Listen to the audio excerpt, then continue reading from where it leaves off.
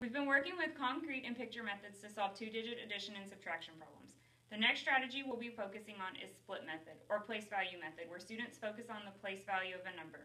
With this strategy, they will be building their mental math strategies and their flexibility with numbers. In the number 64, students will identify the place value of the number.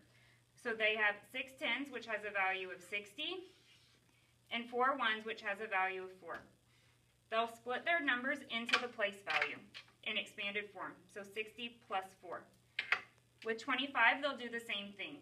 20 has 2 tens, 25 has 2 tens, and 5 ones. After they've broken their number and split it apart into expanded form, they will then add the place value. So, 60 plus 20 is 80,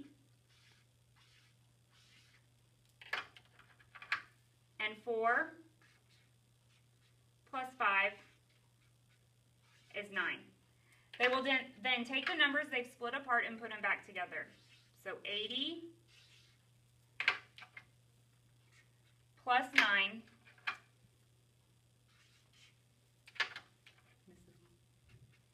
89. So the answer to 64 plus 25 is 89.